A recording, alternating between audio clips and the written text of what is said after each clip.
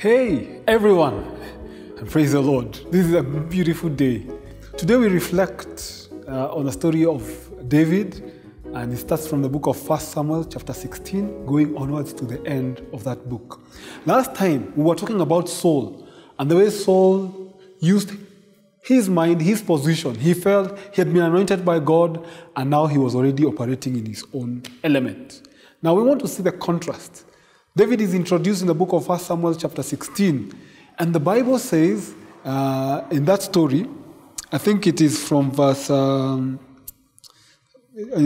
chapter 16 from verse 13, Samuel goes to their house to anoint him, and then he's introduced in around verse 16 there. And when he's introduced, this is a boy who has been gotten there, kutoka huko anachunga mabuzi, small boy, but he says he was ruddy, handsome. No, another version says, actually, he was dark and handsome. So a beautiful thing. So guys who look for David was a dark guy. A story for another day. But David is introduced and God anoints him to become king over Israel. Well, he's still a boy. But it's going to take many other years before David becomes king. But let's see how David handles himself. The first thing, when we see David after this anointing, is when he goes to the battlefield where his brothers are. When David comes there and he finds Goliath calling names to the children of Israel and abusing them, he decides to confront him. And when he confronts Goliath in the name of the Lord. He relies on his relationship with God. And when he's asked, he begins to give a story. He tells the king why he's going to take on this guy. He says, I was there in the field, and a lion came, and when a lion comes or a bear comes, I go get the lamb out of its paws, and if the lion attacks me, I get it by his hairs, and I kill it. And I do this in the name of the Lord. God has always delivered me. And he tells Goliath, you know, the God who delivered me in those circumstances is going to deliver you into my hands. He has confidence in his relationship with God, not only himself. Yes, he was beautiful. Well, actually not beautiful. He was handsome, he was good looking, and he had been anointed, but he's not depending on those things. He is depending on God. Let me tell you something, because sometimes we make this mistake.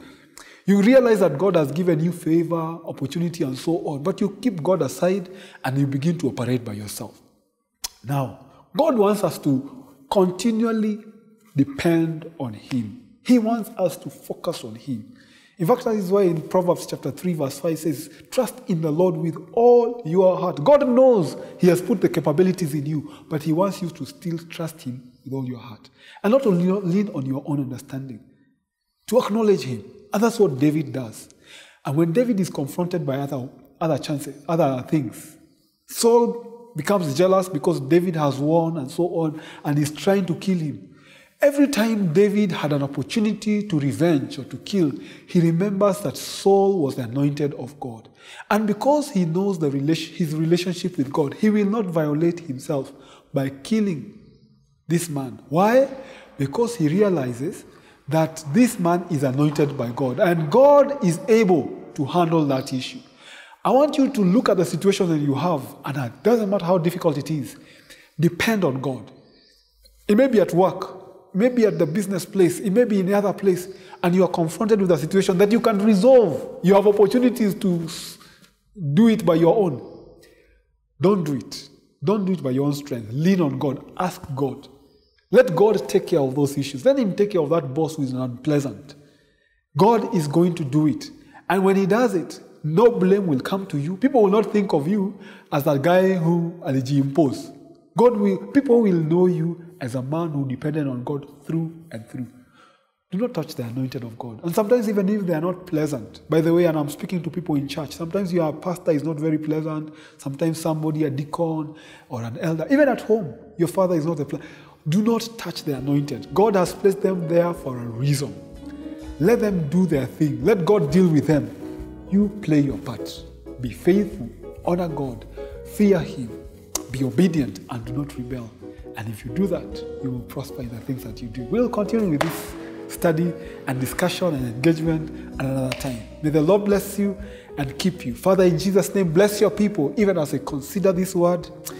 Give them a pleasant time, even, Lord, as they lean on you completely and depend on you. Bless them. In Jesus' name, amen. The Lord bless you.